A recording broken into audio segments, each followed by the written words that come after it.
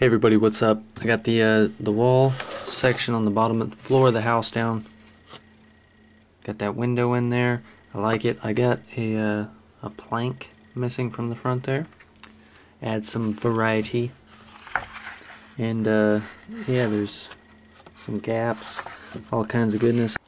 Okay, so I've taken a whole different approach to the wallpaper here than I did in the upstairs, the Anne Frank room. Reason being is this isn't like got a lot of weathering on it. It doesn't have a big hole in the wall. I mean, the window's broken open, the glass is out, so it's gonna have a little bit of stuff, and I'll put that on there, molding and some black spots below the window. But other than that, it's gonna be pretty alright condition. I put the lines just a little bit off. They're not exactly straight up and down, and I really like that because it's gonna look as if the paper's not put on straight. And I cut these kind of all weird on purpose, like the person that was putting the wallpaper up wasn't the person for the job.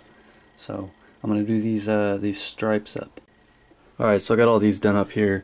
I kind of matched these yellows up on when it wraps around, and then the rest of them are kind of faded.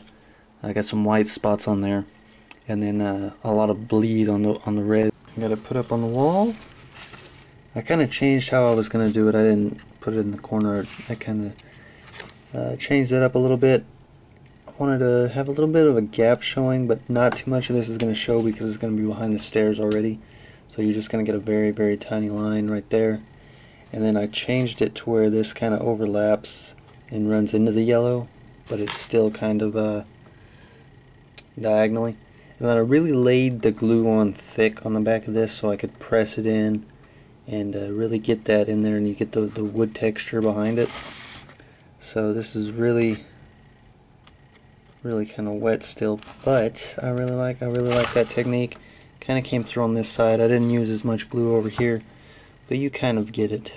Okay, so I pretty much just splattered this with some black watercolor, not too much, nothing over the top, just kind of give it some kind of dirt on the wall, you know.